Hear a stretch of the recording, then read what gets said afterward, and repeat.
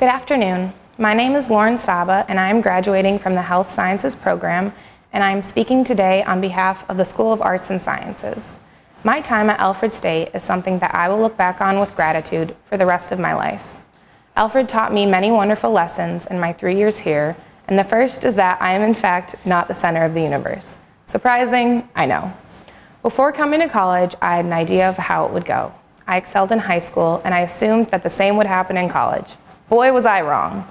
The first test handed back to me was in Principles of Chemistry 1.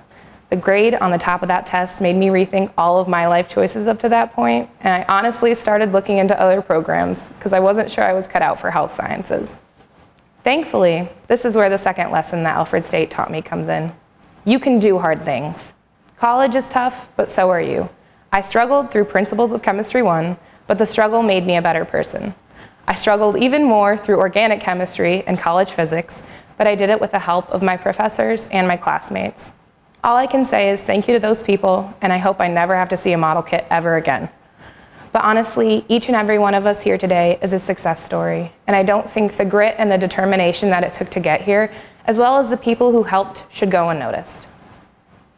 The last lesson that Alfred taught me is maybe the most important. It taught me who I am. I learned so much about myself and how much I am capable of doing. And of course, I didn't do it on my own. It takes a village, and thankfully I have a wonderful family and amazing friends here in the crowd today who had my back through it all. Like many in the crowd today, I'm a commuter student, and I'm a bit of an introvert, ironic, I know.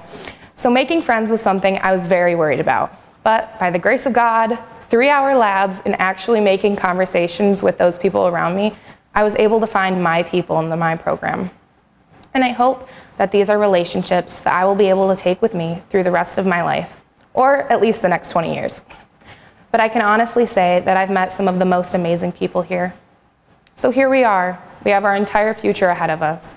For some of us, that includes more school. Woohoo!